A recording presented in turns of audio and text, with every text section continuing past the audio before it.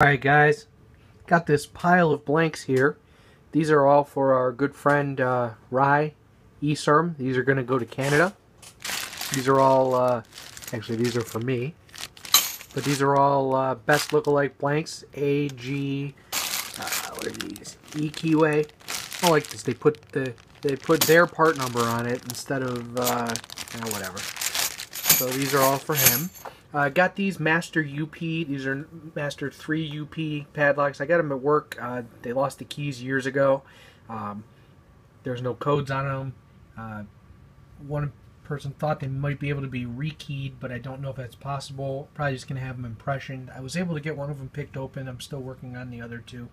If you're not familiar with that, I can post a link to another video that I watched. Basically, the lock comes unpinned. Use a special tool. Sorry, lock comes unkeyed rather. Use a special tool to put a working key in, and it shears off the pins to fit your key.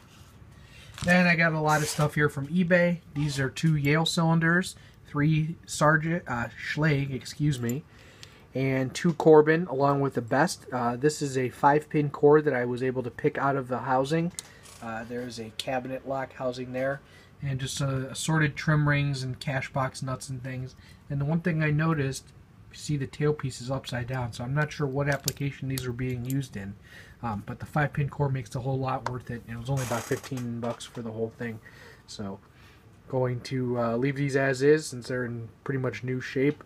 This Yale probably needs to be rekeyed. These keys are worn out. Put the tailpieces on the right way on those Schlags, and get some keys made up for that best. I believe that's it, guys. As always, thanks, and check out keypicking.com.